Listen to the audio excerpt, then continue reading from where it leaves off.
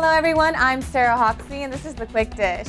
Timing is everything for this company's harvest. Primetime International is gearing up for its peak production period of its watermelon, sweet corn, and field-grown pepper harvest.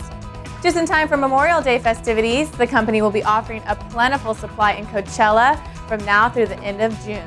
Due to the season's cooperating weather, production for Primetime is running 5 to 7 days ahead of schedule, with great quality and volume to accompany the seasonally low market prices.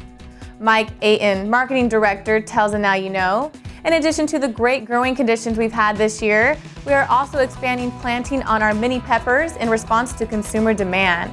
The item is being harvested in Coachella and comes in 1 and 2 pound bags of mixed red, yellow, and orange mini peppers. This company is encouraging the creative eye this month. EarthFresh Farms has launched its new campaign, Foodies for Klondike Rose Potatoes contest.